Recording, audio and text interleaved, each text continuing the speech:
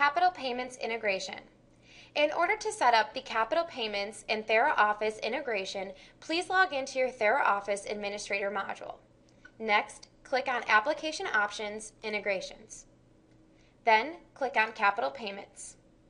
From here, you will be able to enter in your account key, account ID, merchant PIN, and 3DES encryption number. At this point, you should have received a welcome email from Capital Payments. Within that welcome email, we'll obtain your account ID. Please place the account ID in the second field here. In order to obtain the additional information, you will need to log into your merchant account. In order to be directed to your merchant account, click on View Management Site. Once you are logged into your merchant account, on the left-hand side under Frisk Management, choose Configure Options. Then scroll down to API Controls. Click on Edit next to Merchant PIN in order to obtain the merchant PIN. Click on Edit next to Account Number 3DES Encryption in order to receive the 3DES encryption number. And click on View next to the SOAP Reporting Service Account Key in order to obtain your account key. Once you have all the correct corresponding information, use this information to populate the fields within your Administrator module. Then click OK. Next, we will run through how to collect a credit card payment from our scheduling module. As you can see, John Doe has an appointment today at 1 o'clock. I will right-click on the appointment to check John Doe in. I will clear out the alerts that have populated for John Doe's visit. And as you can see, John owes a visit copay of $20. Also, our system is estimating that today's visit will cost approximately $280. In order to view our patient responsibility calculator, click on the ellipse next to this amount. The system is able to estimate from a standard evaluation visit, a standard follow-up visit, John Doe's most recent visit, or another visit. Right now, it is pulling from John Doe's most recent visit, which totaled the amount of $300. Based on the estimated charges, it's calculating that today's visit will cost $280. And from the check-in screen, you are able to collect on this visit up front. In order to apply the credit card payment, choose Apply a Payment. If the patient would like to pay with a credit card, click Pay with Credit Card. As you can see, the default credit card for John Doe is the Visa Signature Card. In order to display other payment profiles, choose the drop-down menu to view the other payment profiles that John Doe has on file. If you need to add, edit, or delete a payment profile, click on the ellipse next to the drop-down menu. From here, I can add a profile. I will give it a profile name. And if this is the new credit card that the patient would like to use moving forward, you are able to choose Default Profile. In order to obtain the credit card information, you will click on Swipe and swipe the credit card through the swiper. That will collect the credit card information. Next, fill out the billing information. If the billing information matches the patient information, please feel free to click Copy. Then click OK. If you need to edit a credit card or credit card information, choose that credit card and click Edit Profile. From here, I'm able to make modifications to the profile name. I can choose this as my default profile, and then also I can update the credit card information. In order to do so, I can click on Edit. However, this will require an additional swipe. Once you are done making the appropriate changes, click OK.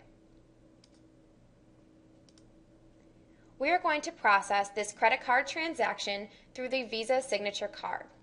The payment amount is going to be $300, 20 of which is applied to the copay, and $280 is what we are collecting for the visit up front. To print a receipt, choose Print a Receipt and click OK. This will process the credit card transaction, and next we will see a receipt that we can print out for the patient. In the upper left-hand corner, click Print to print the receipt. Now John Doe is checked in for his appointment. Also, within our scheduling module, you are able to obtain payment for patient supplies or equipment. In the upper left-hand corner, in the scheduling icon, click on the icon and choose Patient Supplies/Equipment DME. If John Doe needed to purchase a cervical collar, I can choose the patient as John Doe.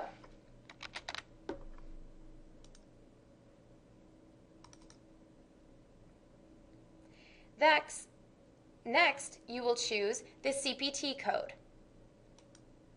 The CPT code is displayed at the very bottom for cervical collar.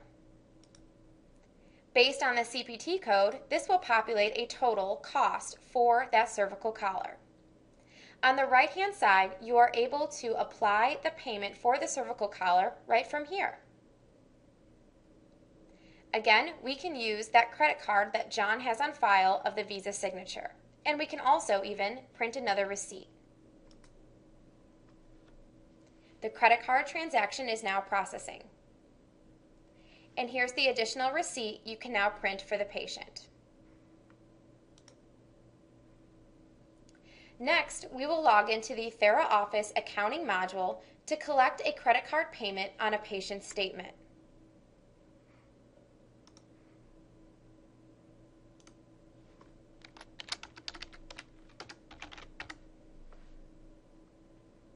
Once you are logged into the TheraOffice accounting module and have a patient statement out and would like to make a payment on that patient statement, please go up to Billing and Payments. Then click on Add Payment. The payer will be the patient. The payment type will be credit card. In this example, I'm going to collect a payment of $435 towards Jane Doe's statement. The payment date is going to be today.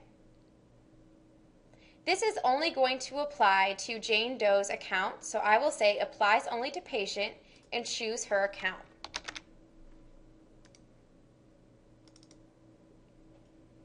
Jane Doe also has credit card payment profiles on file, so if I choose Pay with Credit Card, I can move forward to use the Visa that she has on file. In order to process this transaction, click OK.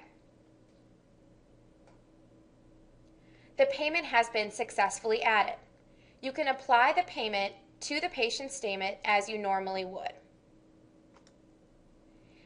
Next, in order to reconcile the payments that have been made through TheraOffice and the payments that are pulled up in your merchant account, under Billing, choose Credit Card Transactions.